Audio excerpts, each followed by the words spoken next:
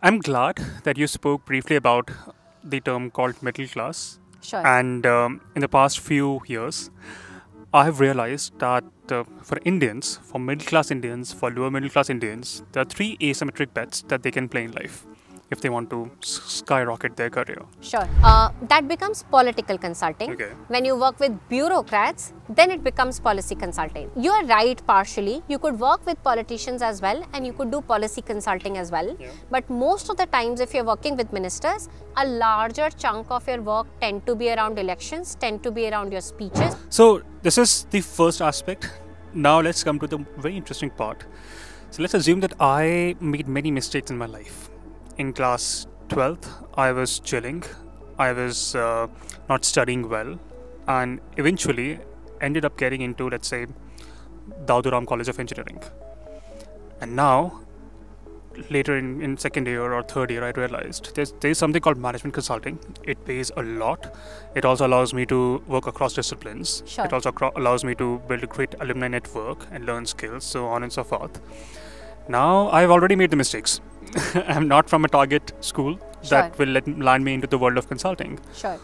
This podcast is for those who are afraid to tell their parents that government jobs are not for me.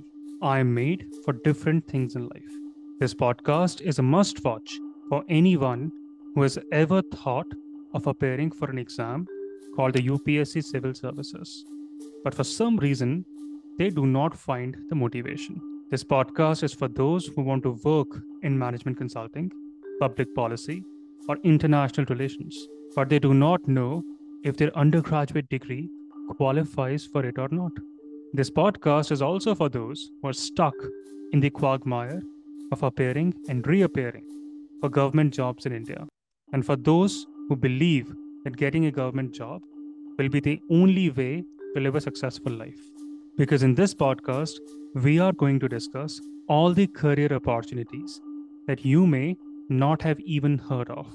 But now, those opportunities will transform every facet of your life. From working in the UN, to working in BCG, to launching your own startup, there are a million things that you can do.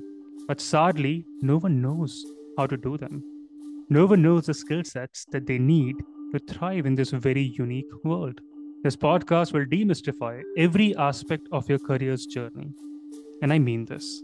So if you're dazed, or if you're confused, and if you think that you have no guidance, watch through this podcast with astute patience and calmness. Because whether you like it or not, government jobs are not the only means through which you can attain upward social mobility in modern day 21st century. The world has dramatically changed, and India has also changed along with it. Some of the aspects of this podcast are going to be controversial. Take the snippets that work best for you. The entire podcast is laced with tricks, tips, and hacks that only a few privileged had access to up until today. So please watch this podcast end to end. There will be moments when you would feel like dropping off, but please do not. Save it and watch it later. Watch for 15 minutes every day in multiple time slots if concentration is an issue for you. Because this podcast is going to be transformational for you.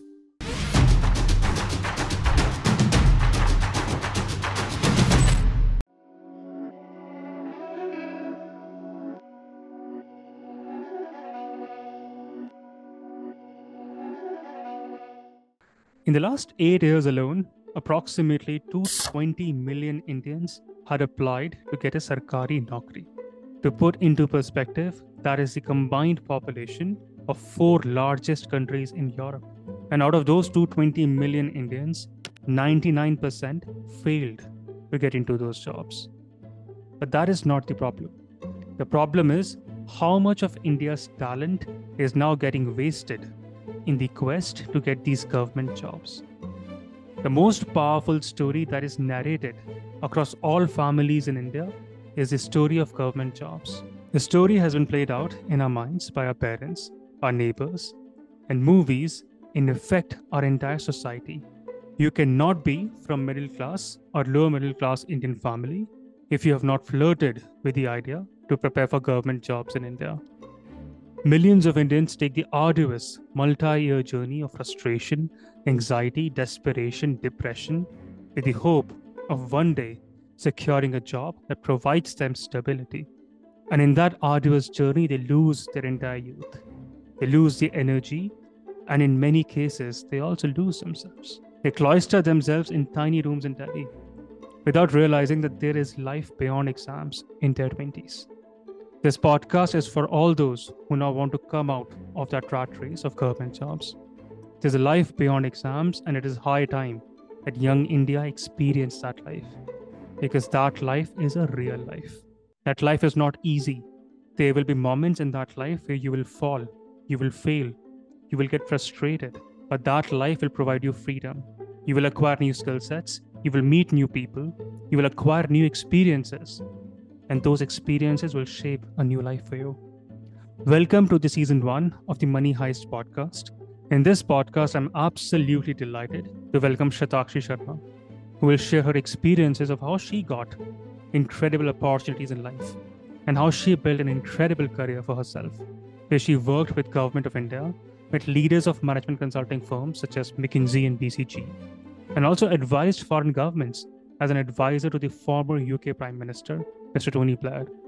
Shatakshi will also explain how you can also build a career in the management consulting, in the world of public policy, in the world of international development and product management.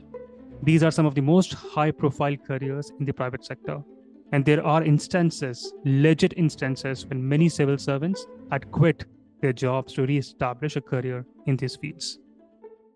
Hi, Shatakshi. Thank you so much for taking out time for my podcast, Money Heist. How are you doing?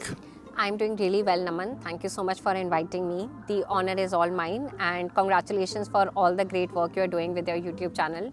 A lot of followers and a lot of community members, I suppose, will be able to learn so much from your own journey, and thank you so much for inviting me again.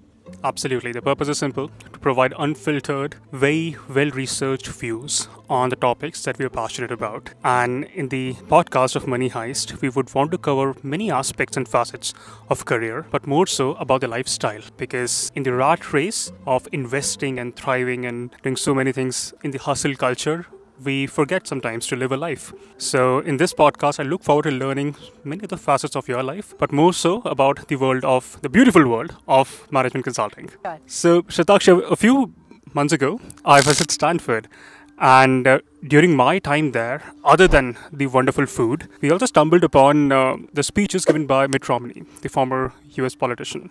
And I was astonished to find out that he is a Bain consultant. He's an ex-Bain, correct. Yeah, and a few months ago, I think one of our fellows at GJI, she was interviewed by Jayant Sinha, the former MOS of finance in India, for the OSD position, and it turns out he was a McKinsey consultant. Correct. Indra Nui is a BCG consultant, and what I'm realizing is that doesn't matter whether you are leading countries or leading geographies or leading businesses, these people have one thing in common: a background in consulting. Sure. So in this podcast, we'll talk about various facets of the world of management consulting, public policy, policy consulting, social impact consulting, so on and so forth. And who would be the better person to do this with than, of course, you? Because you have, in some way or the other, touched various aspects of your consulting journey in past 10 years. Sure. So off to you. Introduce yourself and tell us your story. Sure. Like I said, Naman, it's a very interesting topic. Many management consultants tend to do really very well, and not all of them, and I think that logic applies to any industry and any sector.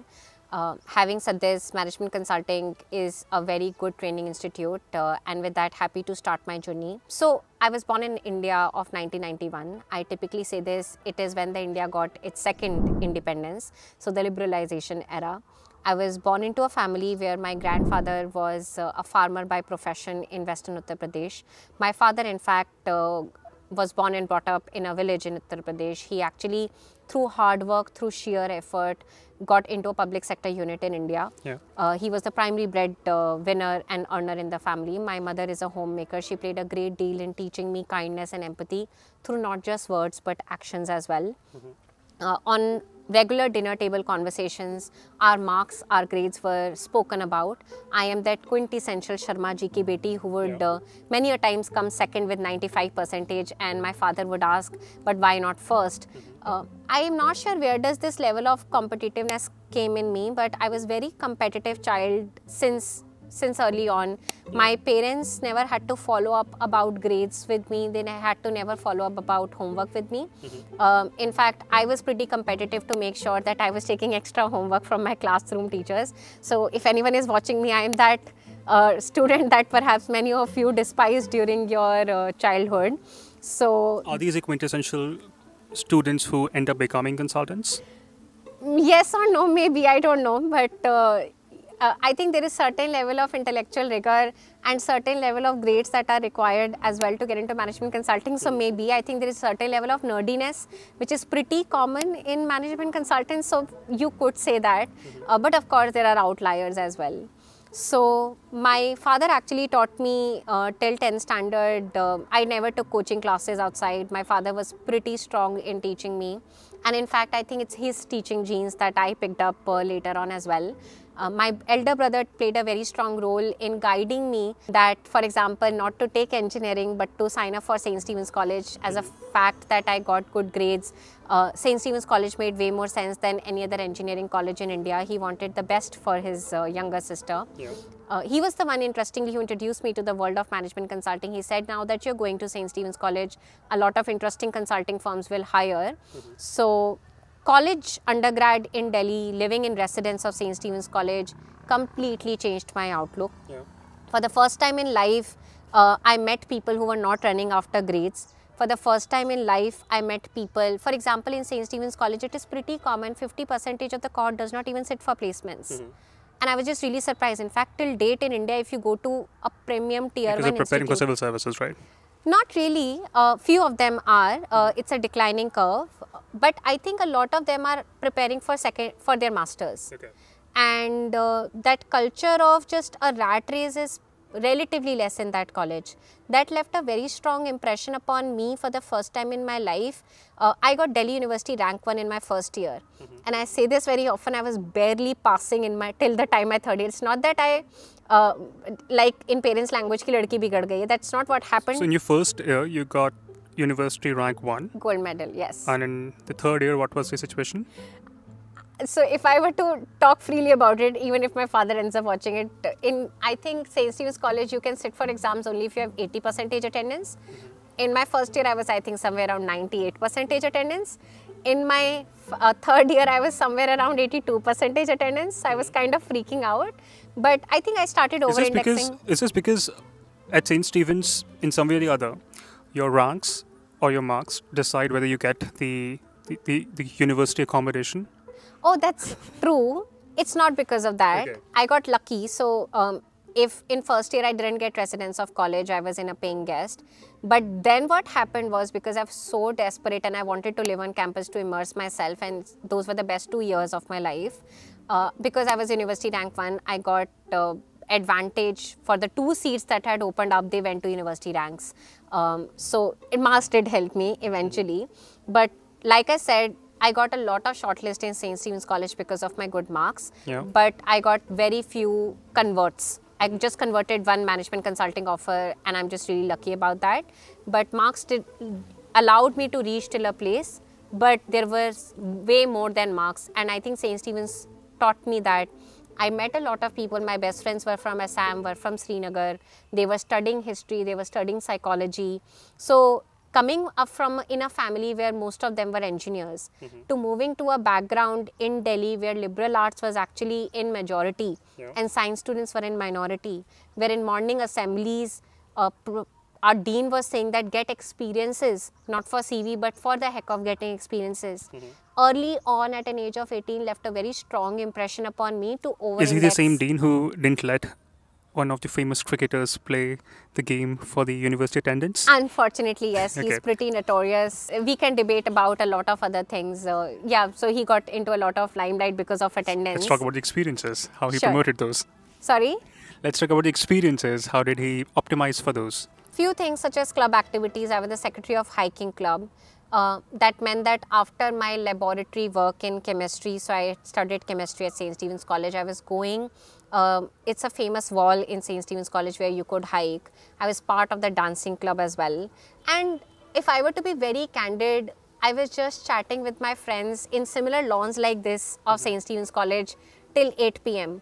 I was living on residence, so I was pretty sorted, but my friends were Delhiites, so they had to go late. So, and many times I say this to youngsters as well, who are just so anxious, so stressed about their careers, who are already putting in 14, 15 hours, and I've done that. But today, for example, at an age of 21, I do not have the luxury of surrounding myself with friends who are as free as we were back then, and just chat about everything and anything under the sun for hours. So we were doing that. It's a very famous saying, for example, in college, that Stephanians don't move out of campus. We actually never felt the need for moving out of campus, because we were just finding ourselves. We were talking about ideologies, we were talking about theories, we were talking to professors from philosophy department, so on and so forth. So those were the rich experiences. We were in our cocoon, you could say that. It was a safe world. The real world had not touched us yet, the corporate world, if I were to say so. But I have very fond memories of my time when I just let myself be free, and I was really carefree for the first time in my life, and perhaps the only time in my life as well, because the life caught on to me after I graduated from college. Wow, that's phenomenal. So, Shatakshi, I want this podcast to be a primer for consulting. So, there are many youngsters who are confused about the world. And fortunately and unfortunately, there's a lot of information already on the internet. Sure. And with a lot of information comes a lot of irrelevance. Correct. And a lot of irrelevant information. So, I want this entire podcast to be about, if someone is very young, let's say that I just got into St. Stephen's. I'm 18 or I'm 19, I'm very lazy, I want to spend a lot of my time in the gardens, I want to chill with my professors, discuss philosophy, but at the same time, I also want to work with McKinsey or BCG. Sure. How can I efficiently do that? Sure. And before we talk about how, let's talk about what is management consulting. Sure. I believe that's a really good question, because there are multiple parts to it, and I will give anecdotes also of friends, peers and seniors who got into McKinsey, BCG and Bain. I got into boutique consulting.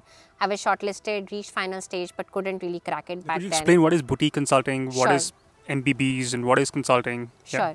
So, management consulting is basically a method of advising the Fortune 500s of the world through data and through research. And people who typically do that are partners who have spent a decade in certain industry with the support of associates and young consultants who bring in a lot of fresh perspective coupled with a lot of data. So what really happens is, if you pick up Reliance in India or if you pick up Walmart, right, what really happens is these people get information asymmetry because they lack fresh perspective. They're just dealing with the same information, same ecosystem since long, so they lack fresh perspective. That's problem number one. Problem number two, when organizations get big at that level of Amazon and Walmart, then information asymmetry at a department level also sets in. So finance guy will solve for finance, operations guy will solve for operations, marketing folks, so on and so forth. And the third thing is lack of quality data within the organization and outside of the organization. Because of such problems with information and expertise, CEOs and CXOs struggle to take really good quality and precise decision. And at that level, one decision gone wrong could cost you millions and crores. Yeah. So management consultants come in and bring more efficiency into the ecosystem through much more precise decisions and recommendations, followed and backed by a lot of hardcore data analysis and research. That's the world of management consulting. And when these consultants go on to advise political leaders, does this become policy consulting? That becomes political consulting. Okay. When you work with bureaucrats, then it becomes policy consultants. You are right partially. You could work with politicians as well, and you could do policy consulting as well. Yeah. But most of the times, if you're working with ministers, a larger chunk of your work tend to be around elections, tend to be around your speeches, tend to be around how to come into next elections, etc., which is the political consulting work. In my experiences, a larger chunk of policy consulting takes place with the bureaucrats and the administrative officers. So that's policy consulting. So when Sun Tzu was doing his consulting, Art of War, yes. Was he doing a policy consulting or management consulting? I believe he was, so managed policy consulting is a subset of management consulting. Okay. It will be safe for me to say that he was doing management consulting. So he was the first of many McKinsey consultants. Correct. You BCG consultant. I would say that he was first before even the era of management consulting started, and I really like that example. If you notice on the word management, right? Anything to deal with management, which is strategy and less execution, right? And now, of course, operation and execution consulting takes place. Anything to do with CEOs and CXOs is basically management consulting. Hence the word management consulting. Because you asked the word, what is boutique consulting? Boutique consulting is basically startup and management consulting combined, which is that in most of the cases in boutique consulting, you don't solve for everything and anything. That's the only way you will be able to survive as a boutique consultant. So you either pick up a sector or industry. For example, Parthanan, EY, Parthanan, LEK, they are doing educational consulting, right? There are other policy consulting firms as well who are just doing governance consulting. So in a world where MBB is doing everything and anything, and they are pretty darn good deal at that one, boutique consultants... That's debatable. Sure. I don't know if you've read this recently published book I'm on aware. the McKinsey's way, right? Yes, correct. Yeah. In But fact, go on. Economist came up with an article about the efficiency of management consultants as well. We can debate that, and I've had my own experiences about really good, impactful work where I felt there was impact. And there were few projects where I personally had those conundrums and those struggles where are we really creating the impact, or is this just pure play strategical work? But it could be just either of those, but it will be, and without any biases, I think it will be wrong to say that management consultants don't add value. Had it been the case, the industry would have not survived for more than 100 years.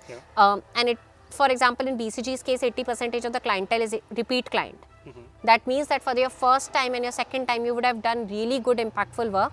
Hence, clients are paying you recurringly well. And that's the case with McKinsey and Bain and any other client in B2B management consulting. You get repeat business. So you would have done, nobody is a fool to pay you bomb to do repeat business, right, with them. But if we were to say it's 100% impactful, of course not. There could be, and that's with every industry, right? The only challenge is advisory at times could be, it's a thin line on which you walk. So yes, that's what my answer is about the world of management consulting. Yeah, we'll go into the relevance and irrelevance of consulting. You seem to have biases. In time to come. Sure. But as of now, the question is that I got into St. Stephen's. Sure, yes. And I'm chilling. Sure. I'm having all the momos. Sure. I'm discussing philosophies while having those momos. Sure. But I also want to efficiently get into consulting. Sure. I can't study too much. Sure. I don't want to study for 8 hours or 10 hours on daily basis. Sure. How can I spend my next 3 years if I want to work in the world of management consulting? Other than join GJI, what else can they do? Sure. It's a very good question, and the fact that you're talking about a Stephanian, which means that a premium tier 1 degree background is a privilege in itself.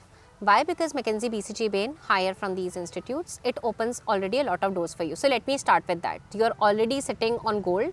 You're in a privileged ecosystem. But I'll be very candid, it will not come very easily. And that's why these are McKinsey, BCG, Bains of the world. They are pretty prestigious. They just hire 1 or 2 people from campus, right? There are 3 ways of cracking this. The first one is the academic route. So, for example, my senior in St. Stephen's College was a university rank 1. He was a CBSE rank 1 as well. Subhashish Bhadra, for example, we have partnered with his current organization as well. So, he went to... Is it Umadhyaya Network? Oh, yeah, it was Umadhyaya Network, yes. And then he joined, I think, another venture capital fund.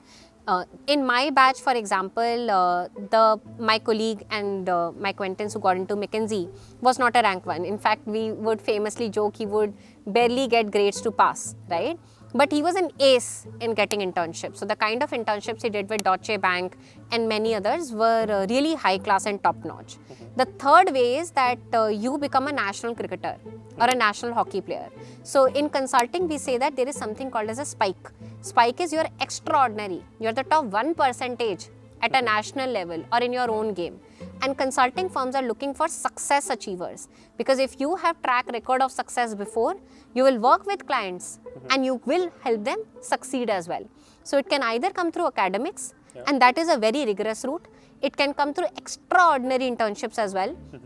In college, it could come if you are a leader of a prestigious club as well. So for example, in my year, When McKinsey came, it shortlisted all the president of most of the clubs. And they would always, every year they will come and then they would change the algorithm of shortlist so that nobody could game them. But what they're trying to basically check is or find is people who are on the top of their game, irrespective of the game you play. Got it. So can we segment this answer into two categories? Let's start with number one, how to get your CV shortlisted. Sure. That's number one. Correct. And stage two would be once you have your CV shortlisted, how do you make the cut? Sure. How do you get into, how do you get that high profile job offer? Sure. So stage one, how to get your CV shortlisted. Sure. It's a very good question, and I would say there are two ways about it. One is the lazy way. I'll talk about it. We love the lazy way. All my wonderful subscribers, they love the lazy way. So go Sure. on. The second one is the hardworking way. I picked up the hardworking way during my St. Stephen's College journey. I picked up the lazy way, and I would not say the lazy way, the astute way or the smart work way, right? So talking about the hard work, for example at ISP or for example at St. Stephen's College, you need to be a Delhi University gold medalist or a gold medalist at ISP, you will get a shortlist. 99.9% chances are you will get a shortlist. Similarly, for example, when I was at ISP, I had really good experiences. For example, I had worked next to PMO in India. I was working on really good, honorable Prime Minister's Good Governance Initiative, initiatives, etc. So that means that you have something on your CV that is worthy to be discussed. That's one way, right? So the other way or the network smart way. We all know of friends whereby their parents have been chief secretaries or bureaucrats, right? They have arranged shortlists for their kids. That's one way. Now, not everyone will be friendly with, or they might not be blessed to have bureaucrats who can get them shortlist, right? Or we know of friends whose parents were CEOs of leading firms in India, then you can of course get a shortlist. But if you're people like you and Naman, right? Naman and me, where you're not blessed in an ecosystem or a privileged ecosystem like that. So for example, I was blessed to work with the McKinsey chairman for 2 years, and he was really kind enough to help me put in a word for McKinsey, right? That's how I got my final McKinsey offer as well. But I know of a lot of people who get a shortlist through such word of mouth, but don't get a final offer. And that is where I really, really like McKinsey, BCG and Bain. You can get shortlist through these word of mouth or through these network, but eventually it's going to be your merit that will lead you to an offer, and we will talk about that interview stage also at a later stage. For BCG, for example, I networked myself through LinkedIn and got a referral myself, etc. as well, which is a longer journey around how do you get a referral for yourself, because I had worked with so many good bureaucrats, so many good politicians, so many good C-suite level people. It eventually made sense for one of the BCG senior partner to actually give me a referral as well, which is the smarter way of going about things. And I think it takes a lot more runway. So if you're not having parents who are senior bureaucrats, if you're not having parents who are CEOs themselves, then you need a runway where you build your own credibility through the network of the CEOs that you work with, so that new CEOs or new partners are happy to vouch for you.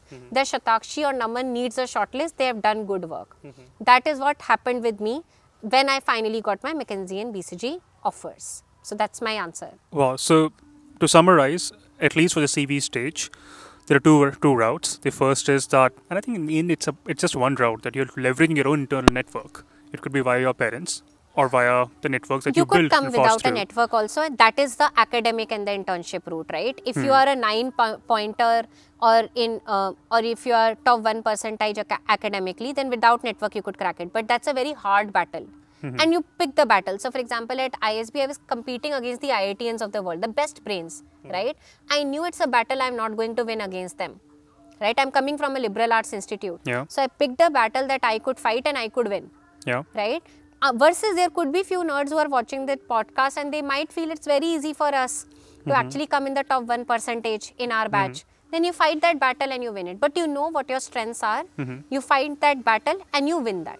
Wonderful. I love this aspect of, figure out what are your strengths. Correct. Figure out what are your weaknesses and try to work on your strengths and minimize on your weaknesses. Correct. And it could be in any form that you can do. Sure. So that's the one way. Now you've got the shortlist. Now, once you have the shortlist, as per my understanding, you will have to clear the case rounds. Right. And it doesn't matter whether your dad is the foreign secretary or the prime minister. In some cases, it might matter, but largely that may not be the case. Sure. You will have to perform really well in the interviews. Sure. Now, how do you do that? Sure. And how do you prepare for it? Sure. It's a good question. So I'll have two-part answer again to that. And I do want to re-emphasize what you just said. I know of people whose parents have been CEOs. I know of people whose parents have been foreign secretary and equivalent, who got shortlisted but got rejected at interview stage level. Wow. And that is where I hold MBB at least in really good light, because they are highly meritocratic firms. So you will get a shortlist, but you have to prove that your problem solving levels are beyond power, at least at the level that they require. So I do want to re-emphasize on that. Now, two-part answer in terms of preparation. Point number one is a lot to do with, are you sitting on campus or are you sitting outside of campus, right? In campus, you get a lot of buffer time, which is that, for example, in ISB, what happened with me was, in August, I got a shortlist for McKinsey and BCG. In November, my interviews were about to happen. That meant that I had a one and a half month of runway to prepare a lot of case studies, right? In many campuses, this is a larger runway to have. In many campuses, the runway is of 3 to 4 weeks, not of 1.5 months. So you get that runway.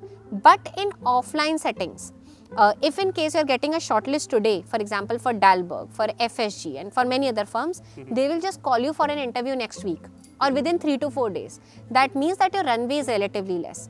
That means that the answer will depend from campus, on campus to off campus. Now, the answer within campus also changes. Alright, I am structuring like a quintessential management consultant. On campus, what really happens is, if you are an undergrad, many a times you are not expected to know business jargons and business language. You are just expected to know problem solving. But if you know business jargons and business language, and you can interlink the world of business obviously, right? Okay. That's why, for example, for a very long period of time, in my college, in St. Stephen's College, economics students had a better advantage of getting into consulting rather than mathematics or chemistry students, right? So we had to upskill ourselves informally way more than the economics students had to do, right? But if you are a working professional, which you are in a business school, you are expected to know business concepts, right? And this logic applies to off-campus also. If you have 2 to 3 years of experience, you're sitting in a consulting interview, you're expected to understand what is a business model, what is a profitability equation, how do you go about building go-to-market strategies, etc., right?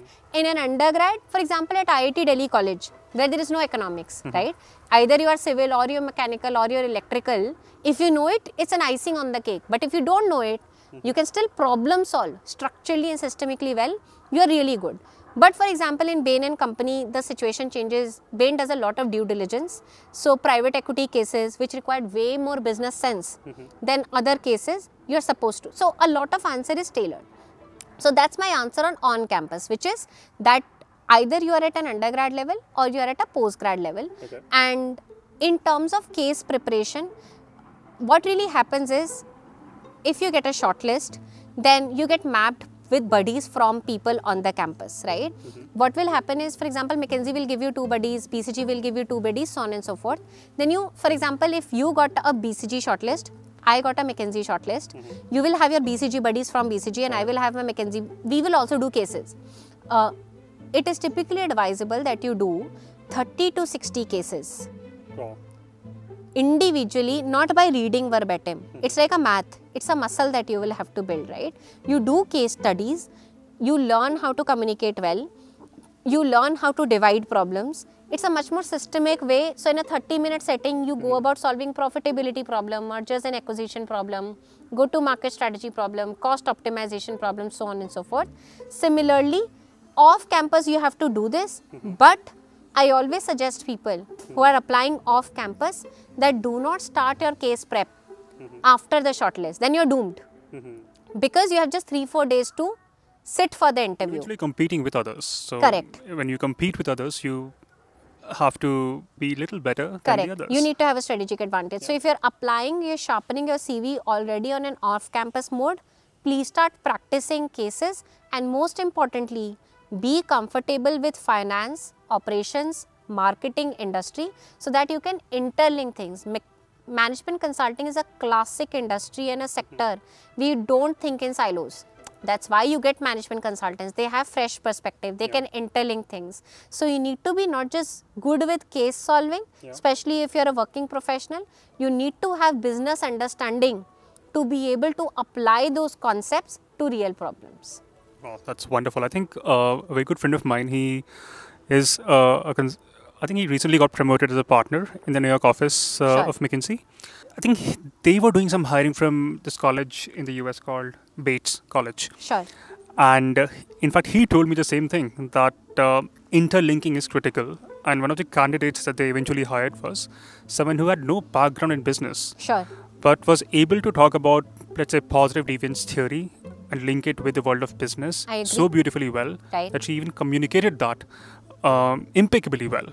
Because at the end of the day, once you have that basic level of intelligence, you can definitely be of extreme relevance to those specific organizations. I completely agree. So totally concur with that.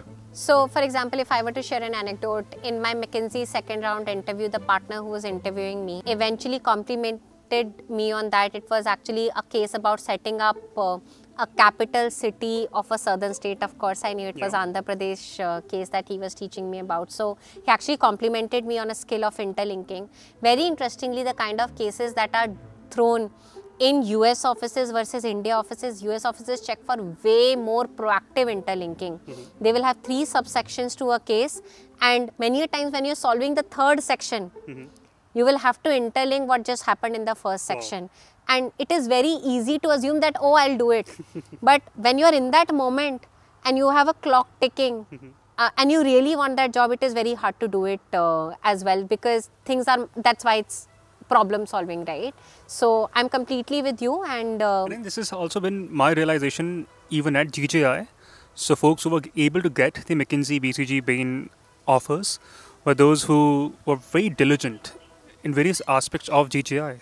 Correct. They were learning philosophy, they were Yes. learning data analytics, they were learning communications, platforms, so on and so forth. And eventually, within a structure, they were able to beautifully articulate a wonderful narrative when they were solving cases. I agree. So, yeah, interlinking is critical. So, just to summarize both the points, first about the shortlist, and second about the cracking the interviews the lazy way.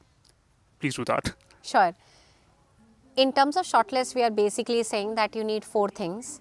Either you get your ACADS right, or you have a spike in experiences, or you have a spike in extracurricular, or you build a fantastic network who can refer you. That's the shortlist section. Within the case interview section, there are further 2 syntheses. I didn't touch upon the second part yet, but in the case part, you need to prepare 40 to 60 mocks in a real life setting. You need to know business concepts. You ideally start preparing for them the moment you start doing the shortlists if you are applying for CVs. And there is a personal interview round as well where they check for a fit. Are you a good fit for McKinsey, BCG and Bain? So that aspect you will of course have to get right as well. Management consulting is very much of a team member game. They are not just looking for a bunch of nerds who can solve for a problem on a piece of paper. They're looking for people who can look into your eyes sharply and give you an advice point blank with a very good data point, right? Absolutely. So they're checking for those soft skills also. How do you introduce yourself? Can you do it succinctly? Can you divide the problem verbally in 2 points as well? So that section is very important that many people miss out on. Wow. So this is the first aspect. Now let's come to the very interesting part. So let's assume that I made many mistakes in my life. In class 12th, I was chilling.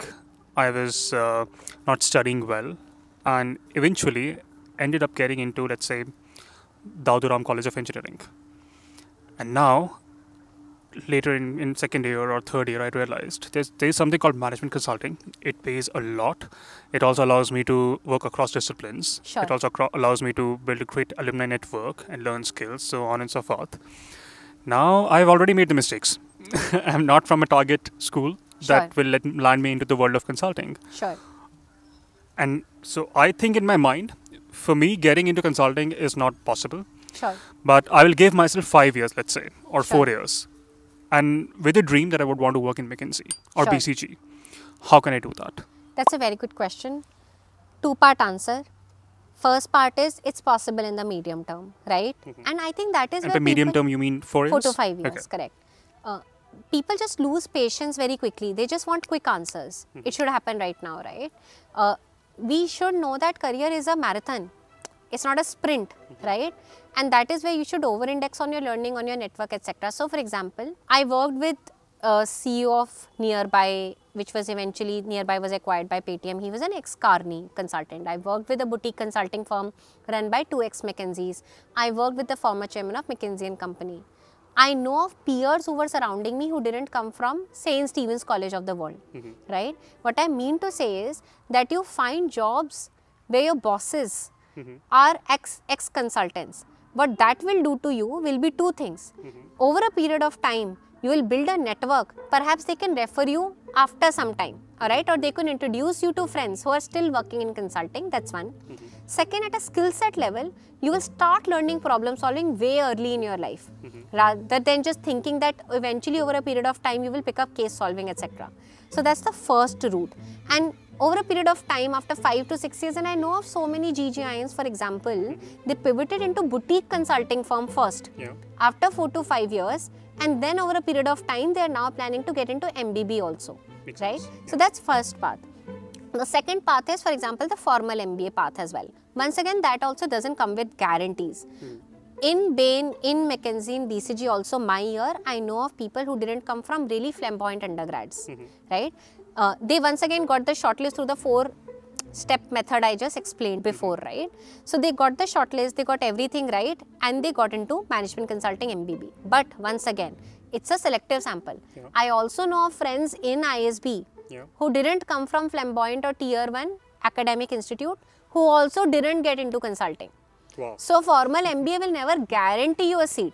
It is just one of the platform or an ecosystem. So at ISB, if I were to give rough stats, there were 600 people on Hyderabad, there are 300 people in Mohali, 900 batch, everyone wants to get into consulting. Roughly 100 people will get into the top premium consulting firms, including LEK and Parthanan, etc. That means that 800 people don't get into consulting, they get into good jobs, product management, marketing, etc. etc. So at ISB, the absolute number looks big, but the percentage cohort getting into management consulting is relatively less. So for example, Tuck, your school, relative percentage selection into management consulting goes really very high, and I think that's also because the cohort size is small. So those are the two paths through which someone who is in the final year of undergrad from tier 3 or tier 4 academic institute over a medium term can build a roadmap for himself or herself to get into management consulting. Sounds There could be more creative ideas, but based on my experiences, those are the two paths that I could think of. Sounds wonderful. I think so. In the short term, an engineer from Daduram College. Is there something called Daduram College? I have no idea, but let's say, I don't want to name any specific college, and therefore I'm coming up with an innovative name. Sure. So let's say Dadiram College. Yeah, let's be gender neutral. So they can, in the short term, they can work on two things. They can work on their skills, because eventually you need to be prepared if you want to give an opportunity. So learn the skill sets across disciplines, refine your businesses, refine your public policy understanding, refine your communications aspects. And in the meantime, also figure out a way and means to work with ex-consultants. Correct. So that you can also have a good consulting experience. Correct. Or do fellowships like the GJ Impact Fellowship or so on and so forth. So that you have something to talk about in your consulting interview. I just want to add one more thing, and that's one of the primary reasons why many employees came to work with us also at GGI. As an exit opportunity outside of working at GGI, they got into Bain Management Consulting, one of them got into McKinsey, two of them got into boutique management consulting. So there are perks of working with founders who are from management consulting as well, because they have a certain style of thinking and they create an ecosystem where the team also picks up that style of thinking. Absolutely. Reminds me of all the good times when you worked with those wonderful people to design a tool called Schrodinger. What is that? And how can that help you get into consulting? So that's a very good example. Schrodinger is Schrodinger's cat, the famous Schrodinger's cat scientist experiment. So at GGI, it's a live and interactive ecosystem for MBA scholars, for policy scholars, and for impact fellows.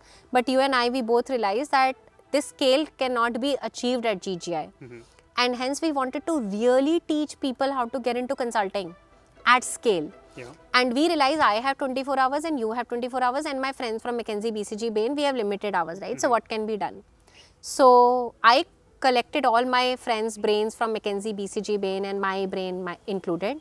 We created an AI tool through which all of our intelligence has been fed into an ecosystem, whereby, for example, if you are an aspirant of management consulting, you want to practice cases right? You do not even know how does a case look like, how does a consulting mock look like. You do not even know how to solve also a consulting case mock.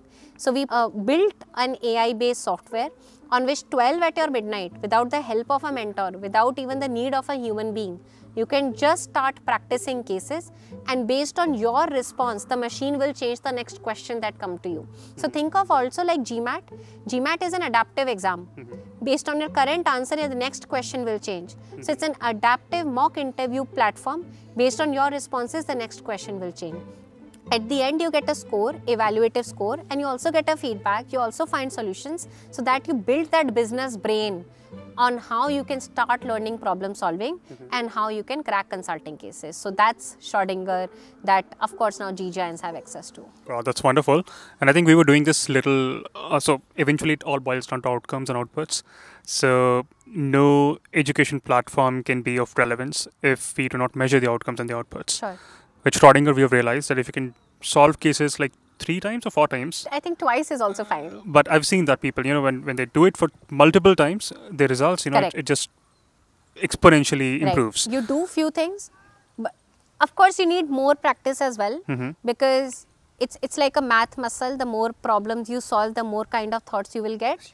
But quality is also really very important. If you just read 60 cases, then it's worth none. But the quality of just even doing one hard problem twice is also, that worth is also very high. Wow.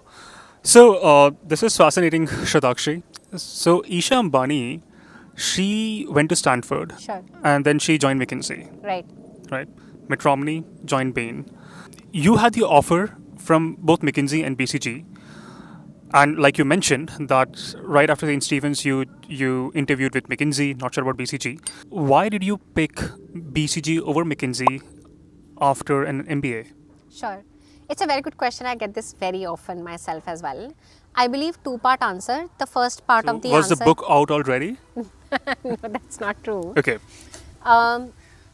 BCG, at least during my time, and that's true till date, I am someone who derives a lot of my energy by doing a lot of social impact work as well. After working with Adil Zainul Bhai, who's the former chairman of McKinsey, I saw that there was a clear value add that he was bringing to the table in government, which was that he knew the way private sector worked.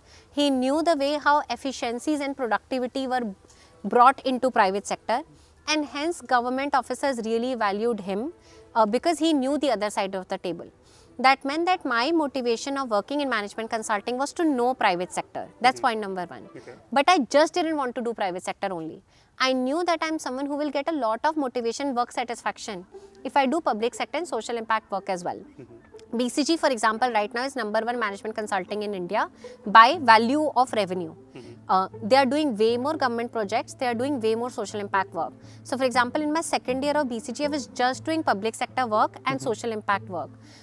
I know of examples in McKinsey of a lot of people who wanted to do social impact work and government sector work. They couldn't find projects within McKinsey. They couldn't even find, and that's not me belittling McKinsey. I'm sure there are smarter people running McKinsey and they have their own reason why they're doing whatever they're doing. But for people like us who derive work satisfaction at the intersection of private sector and social impact more, I didn't see a career for myself in McKinsey way more than I could see it for BCG. Of course, needless to say, had I just gotten McKinsey offer and not BCG offer, eyes closed, I would have picked it. It's a fantastic firm. It has a legacy of itself. That meant that I wanted to build a career with BCG. That's point number 1, where I could work on both private sector, learn the efficiencies of private sector now, and get work satisfaction by working on public sector projects. Second, because I had myself built a lot of good McKinsey network by working with the former chairman of McKinsey and Company, I wanted to expand my network because I knew back then that I am going to become an entrepreneur. And today, for example, we are so blessed that the chairman of McKinsey sitting, the former chairman of BCG, the chairman of Henderson Institute in US, they've all come and taught at our education, GGI, right? That means that we were successful in leveraging the network, right? Absolutely. And we have also given back hugely to BCG in terms of goodwill and in terms of, if someone asks me McKinsey over BCG, I'd honestly tell them BCG, because I also found one more thing, and I think that's an answer in the hindsight I didn't know going into BCG. The culture of BCG is really of humble people. good, humble, middle class people who have made it big in life. I've been told, I could be absolutely wrong in this one. I've told many a times that McKinsey people have a chip on their shoulder. It could be true, it could be wrong as well. I have not experienced the firm myself first person, but the culture in BCG was very much humble. Nobody shouted, nobody had a chip on their shoulder. People were humble. They came at your level, helped you understand things, and that just made it a much more positive ecosystem to work in. And who designs better PPTs, McKinsey or BCG? I would say that I don't know the answer to that question. You and I both know I despised PPT. One of the main reason I left. So yes. Okay, I'm glad that you spoke briefly about the term called middle class. Sure. And in the past few years, I have realized that for Indians, for middle class Indians, for lower middle class Indians, there are three asymmetric bets that they can play in life if they want to skyrocket their career. Sure. The first bet is that you prepare for civil services. Sure. If you crack the exam, your generations can change. Correct. Second bet is you become politician. Sure. Again, your generations can again change. Sure. The third bet that many of these youngsters can play is to establish and build a career in management consulting. Sure. Why is that the case, and how can a career in management consulting transform the life of a lower middle class to middle class household? Sure. I'll just add one more thing to it, which is our bread and butter, our primary way of funding things, which is entrepreneurship. So you can become from a middle class to an upper I spoke about India, but of course India is now changing. Sure. And thankfully so. We are catching up to the entrepreneurial culture of the Silicon Valleys. Right. And I hope this goes on forever. Sure. But I cautiously avoided choosing the word entrepreneurship because many consultants, they're going to become entrepreneurs eventually. Sure. So yeah, but off to you. Sure. Same question. I think it's a very good question, and I remember in my final BCG round, they were asking also about what does my father do, what do my siblings do, etc., etc. There are few gates in life which are reserved for few, right? So for example, you took an example of UPSC, right? It's a binary answer. Either you crack it or you don't crack it. The selection is less than 1%. If you're not in that 1%, unfortunately, you are doomed, right? Until unless you become a teacher, then you get into that life cycle. Similarly with politician, right? The window of getting successful is less, either a politician or you're not a politician, right? There is nothing in between. What I'm trying to say... You can be a politician, but... at a lower level, right? Yeah. It doesn't really help you in terms of cracking from middle class to upper middle class. Of course. So what I'm trying to say with management consulting is the salary moves like a hockey stick. And management consulting is not that just McKinsey, BCG and Bain. There are so many other management consulting firms. And what really happens is, for example, in my year at BCG, the starting salary was 33.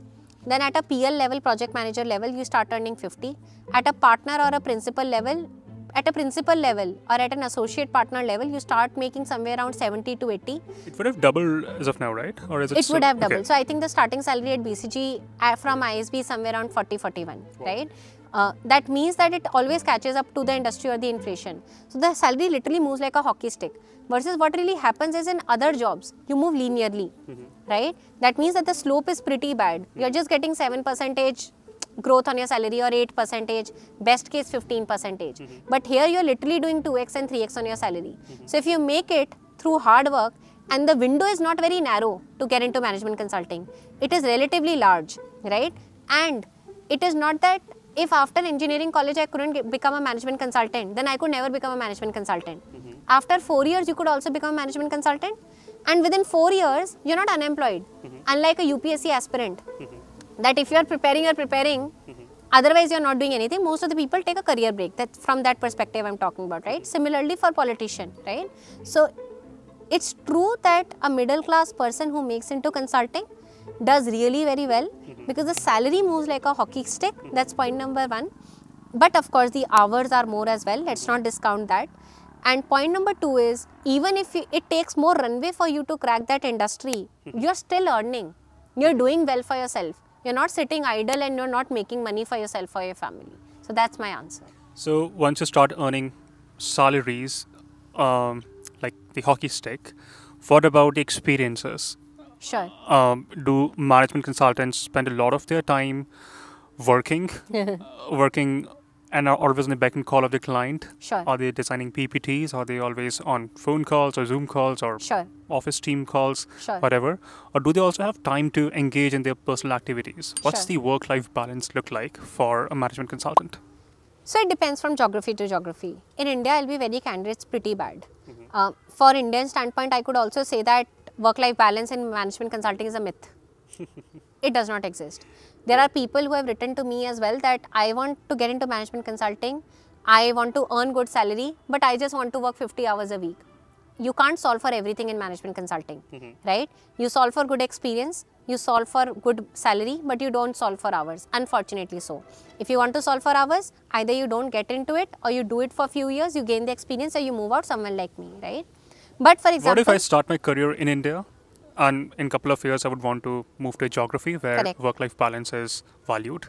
So how can I do that? Only top firms, MBB, have international expansion, international offices. The top 10%, I think top 10% to 20% is able to successfully move geographies. So they also allow and give that reward of moving geography to the top performers, right? Okay. That means that you would have to hustle really hard for you to actually move geographies. Okay. If you move to geography like Netherlands or Nordic countries or not so famous offices of US, so for example, New York and San Francisco offices are pretty hustled, right? But if you move to other offices in US, then it is going to be better for you. At least that's what has been told by a lot of my friends who moved geographies. So that is largely my answer when it comes to managing hours. You work a lot, you get a lot of good experiences. I've been boardroom meetings with a lot of leading FMCG CEOs in this country. I many a time say that I've learned more from those CEOs than many of the partners because they were entrepreneurs. They built businesses. I always wanted to be an entrepreneur. I wanted to build businesses. So I learned a lot how they were thinking about problems. How much frugal were they? Even if they were sitting on multi-crore businesses, they were still frugal about decisions. So you get a lot of good decision-making practices. You learn how people question each and everything from consultants. Gone are the days where consultants would just publish a PPT and everything would be accepted at face value. I once had a client who was a CXO, who was an IIM Ahmedabad gold medalist. He would question each and every statistical analysis we would do. So consulting is not pretty easy that you will just do some fancy PPT work and everything will be accepted. Especially in today's day and age, clients are pretty interestingly smart, which is actually allows us to be on the edge. Could you also help the audience understand the difference between the back-end consultant and the front-end consultant? Sure. Because there are many folks who start their career in back-end consulting and eventually move forward to become front-end consultants. Sure. What's the difference between the salaries, the perks, the experiences, so on and so forth? Sure. The difference is stark. The main difference is of client. That impacts your communication skills, that impacts your personality skills, that impacts your time management skills as well, and largely your problem solving skills as well. So for example, at BCG, we had back-end support team. That meant that many a times on heavy research intensive cases, I didn't have to collect the data myself. All I had to do was to make framework on a neat Excel, send it to the back-end team and ask them to actually fill the entire Excel with information. On few occasions, I would actually bring this out. So do back-end folks with the boring work? Unfortunately, Okay. yes. I will actually bring out more nuances in it. There were few back-end research consultants who got back to me and made few advisory on the framework also. Shatakshi, you could add this and you could add that, which is something that I really loved. Over a period of time, they start getting mapped to partners. So for example, if there is an industrial good partners, right? Why are you a partner? Because you have an expertise in the industry. Your expertise comes from knowledge. So typically these partners associate themselves with few back-end consultants so that they can request any data as and when they are meeting new clients, right? Clients will not expect partners to not be up to date with the information. So that's one key information that I wanted to bring out. You don't fly. You don't get to live in fancy restaurants. Your salary, of course, doesn't move as much as a hockey stick curve. You don't get to solve problems so much. Fancy you do hotels, not restaurants, because in restaurants they can stay. In Fancy restaurants, ones. Sure. So, of course, like I was telling you, most of the times I was not even looking at the menu, the rate. We were just ordering. After a point of time, it kind of get boring. Back-end consultants do write a lot of interesting reports with partners. So, they will pick up an industry. They will write economics report. They will write reports about the industry. There, they will get to actually experience some bit of problem solving. That if you have to And all these management consulting organizations want to have a say. They want to showcase to the world that we have an expertise or a thought leadership on a certain sector. That is where a lot of back-end researcher workers also come into position. Front-end consultants, many a times, if it is that report is of strategic importance, front-end consultants take a lot of front seat on that work as well. Now, for example, Bain and Company, which has a back-end called Bain Capability Center, they hire back-end research folk or mid-office folks from St. Stephen's and IIT of the world as well. To my view, and I don't have first point experience, I think they do way more quality back-end work than McKinsey BCGs of the world, right? The BCG back-end researcher and a front-end consultant, the McKinsey back-end and a front-end consultant have way more delta in their skill set, have way more delta in their work quality and salary than a Bain one has, and especially in Bain, it is way more probable for you to move from Bain Capability Center, which is your back-end, to your front-end office. Got it. So initially you mentioned that if I come from a tier 3 or tier 2 college, in the short term, it's a little difficult for me, and in some cases, next to impossible for me to work McKinsey, BCG, Bain. Right. But how feasible would it be for that person to work as a back-end consultant in these organizations? Very feasible. I know of a lot of people who work in McKinsey. I know of a lot of peers in BCG who are doing back-end research work who came from tier 3, tier 2 academic institutes. In many cases, MBBs and many other, I think largely back-end office exists for MBBs only because they have the wealth and the money to have a back-end office infrastructure. And that's why in boutique consulting firms, you have to do research also, you have to make PPTs also. In BCG also, I did both of them in most of the times, but we did have support. So on campus placements also these folks come. But the answer to your question is if you write to right people on LinkedIn also, senior managers in back-end team, if you come from tier 3 background, if you have done good quality internships also, there's a high likelihood that your chances could be considered. So you could still get exposed to that world of consulting, but from a back-end point of view, which is not bad to actually start with. This is extremely relevant, Sure. and I'm so glad that we're having this conversation because it's going to be enormously beneficial for all the viewers. Sure. Another question that I will have for you, and many consultants and many future aspirants will have for you, is that, I got into consulting. I worked really hard, did my cases, solved Schrodinger multiple times, learned things from across disciplines, and performed very diligently in my academics, had those spikes, so on and so forth. But now I'm bored of consulting in 2 years. I would want to take up new projects. So are there secondment opportunities for these consultants, be it in the UN, be it in the WEF, or so on and so forth? Many. In fact, that's one of the retention strategy of management consultants, management consulting organizations, especially for their top quartile performers. In Bain, for example, they have Britspan also, which is their sister non-profit organization, which advises non-profits. It does amazing work in the social impact space. Correct, right? They also have similar secondments. So, for example, at BCG, we had World Economic Forum. We had CRI and a lot of leading organization, non-profits in London as well. The top performers would typically consider them. It allowed them to also kind of got a break from consulting because the hours were hectic, etc.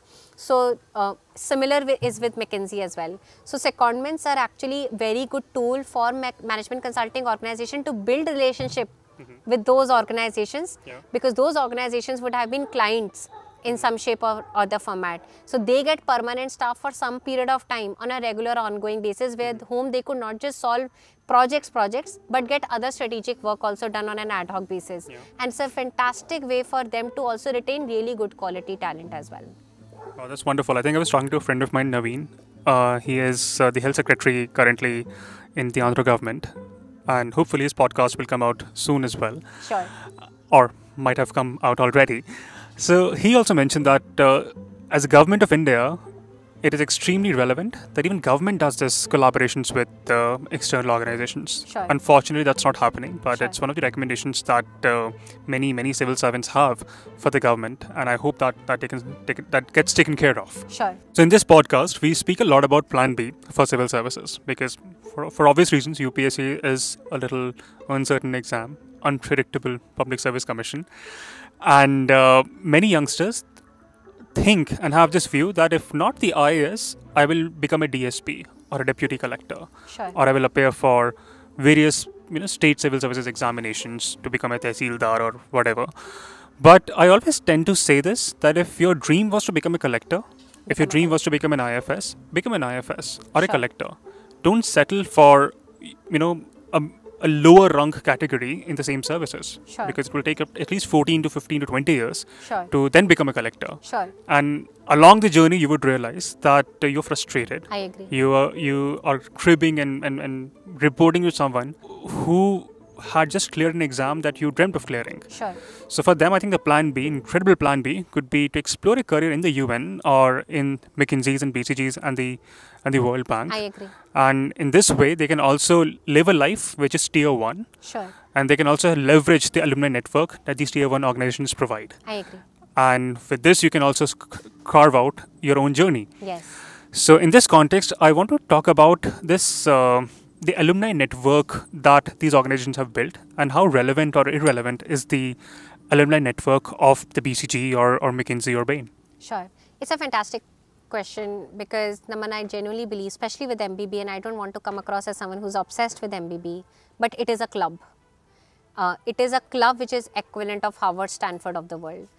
In fact, I've told this many a times that my alums from BCG, alumni network of BCG has turned out to be, for now, way more helpful than my ISB club till now. Of course, ISB has also helped us a great deal. Chairmen, partners, peers, they have all gone out of their way to help in my entrepreneurial ambitions. I have also gone out of my way and helped them in their ambition. We understand that we are as good as the collaborative institute. It is hard to get into that club. You have a collaborative mindset. There is a shared experience also. A club is as good as there is consistent shared experience, right? So even if your projects would have been different, even if your geographies would have been different, there is still that partner culture. So if I meet someone from Mexico, from BCG or even from McKinsey, we would have that shared experience of a partner culture, of a case of making PPT, of talking in 2 points, etc. And having that experience of how we even got into the firm would have been pretty much shared, even though we would have lived it independently and personally differently. So that shared experiences really bring people together, and there is this culture of helping each other really, really well. For example, there is North American BCG alumni meeting that I attend virtually many a times. When we were in US, I attended it in person as well.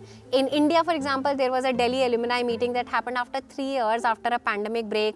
I wanted to attend it, I couldn't because I was not in Delhi, but perhaps next time. But needless to say, the club of MBB is unlike many others. It's actually in many ways almost better than Harvard, or perhaps as equal than Harvard. So that's what my advice will be. Wow, and we spoke at length about the MBBs, but how are MBBs different from, let's say, KPMG, Deloitte, and the ilks that Sure. we didn't cover in this in the past few minutes? Sure. So what's the difference between a consulting career in Deloitte or KPMG versus the one in the MBBs? Sure. I would say it's not really largely different, apart from the fact that it's really hard to get into MBB because of the selection rate. I say this often, your salary will be higher in MBB, but so will your hours be. It's a smaller team in MBB trying to solve for a larger case. In a similar case in ENY or KPMG or the Big Four, a larger team will be deployed. So your per team member hours will go less, but so your salary will be. At a work quality level is somewhere where I have seen a large stark difference. As someone who has worked in boutique consulting and who has worked in BCG also, I realize the level of rigor that BCG will put before making any advice is way, way higher. In consulting, we say there is triangulation of data, that you don't give an answer with just one data. You will find verification of that answer from second source, from third source also. So the rigor that you put in finding the same answer is just very high, and I think the legacy also of these firms. They know that the penalty of getting an answer wrong, starkly off, is just very high. Like you were talking about, McKinsey, for example, came in news for the bad news, right, of being involved in OPM and many other cases. So at least in BCG, I saw that culture of getting the answer right really, really well. That's one thing. And second, the kind of projects that you could work. I worked on climate impact, sustainability, government projects, IT projects. And the kind of infrastructural support also we had. So for example, in BCG, we had a consumer insight survey team, which helped us with a lot of data directly. We had back-end research support team. We had DIE team, which is technological driven. In larger firms, like obviously so, you have way bigger infrastructure to support that decision making, support that advisory than an MBB. MBB largely started as an accounting firm, which happened to get into advisory. Think of, Big Four. Yeah. MBB, on the other hand, started as a consulting firm and still keeps consulting at the heart of And things. is this the reason why MBBs are so nitpicky about specific colleges, specific brands, and that may not be the case with Deloitte and the PwCs of the world? Could be. There's a famous study that was done by McKinsey in I think 1980s or I think before that, which is that they created an entire story about talent, and it kind of re-emphasized their own hiring strategy. They told clients that you need to hire from certain college and they will actually be the ones who will take your organization from 100 to 1 billion. And they sold that entire story really very well to their own firm and to the clients, that it has become a culture overall. That's a club, you allow selective people and you make that selective people really rich. But those selective people have to work really very hard and have to hustle a lot. So it's a model. That model has worked really very well. It's like a Harvard culture, right? You have 500 seats, but those 500 people will do really well and they will earn a lot of good wealth as well. So it's a similar selective exclusive club model that has worked really well for MBBs as well. Wow. So let's move on to the last segment of this wonderful podcast with Sure. you. And in this last segment, I would want to learn about your perspectives, your views on the future of consulting. Sure. It is often said that we have like 25 years old kids advising the stalwarts in the industry Sure. in some way or the other. Many have raised questions. Sure. Many have wrongfully or rightfully Sure. said a lot of things about this. Number one, what are your thoughts on this Sure. aspect where you don't have skin in the game? Sure. And second is, what is going to be the future of consulting? Sure. It's a very good question. In fact, I remember the CEO of BCG India during my onboarding and induction addressed this question head on. Many people question this. Surprisingly, this model works. And this model works is because a lot of it about consulting has nothing to do with expert knowledge, has a lot to do with data rigor and problem solving. If it was about expert knowledge, then experts are already sitting with the client, right? It is a lot about first principle problem solving. And if clients can do first principle problem solving, then I agree, you don't need management consultants in the world. I'm not trying to glorify it, but the model does work. That's point number one. Point number two, in terms of future of management consulting, I believe it's a two-part answer. One is horizontal and the second one is vertical. Horizontal in terms of functions, tech is going to play a very important role. A lot of clients are asking problems which has either tech problem or the solution is sitting with tech. Okay. I think Accenture, for example, has a very strong strategic advantage there because they have a good Accenture tech arm. BCG, for example, has introduced a DIE arm which is digital analytics and doing an entire overall around digital implementation for clients. I'm sure Bain and McKinsey will soon. Yeah, McKinsey has acquired a few companies working in this space as well. Sure. Yeah. So that is one arm where everyone realizes, and not just in consulting, tech is massively disrupting every stage, either IG or CG. So that's one. Second is climate impact and sustainability. You cannot advance an organization today by shying away from the collective mission of our planet, which is not just capitalism but responsive capitalism, which is that I have been in boardroom with client meetings whereby either the CEOs themselves were asking questions about client, or if they were not asking, I have seen BCG partners and senior partners pushing them a little bit in the right direction. But that, hey, don't just care about shareholder value maximization, care about stakeholder value maximization as well. So that's the vertical topic, climate impact and sustainability. So those are two larger topics where consulting will move towards. Consultants are already trendsetters. They set forecasts. It's another thing. How much do those forecasts turns out to be true? Not just for consulting. I think forecasting as an industry overall, 90% turns out to be false than true. But these trends we're already seeing right now. So it's not in future. We have to just build the infrastructure more strongly for the future. But yes, those will be my 2-point answer. Wow. One last question. And this is again picked up from your term of forecasters. Sure. So, I don't know, this is a very famous story about the civilizational history of India.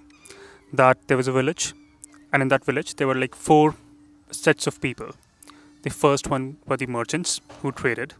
Second were for the farmers who grew crops. Sure. Third were artisans who are craftsmen who designed Sure. beautiful things. And fourth one for the folks who advised.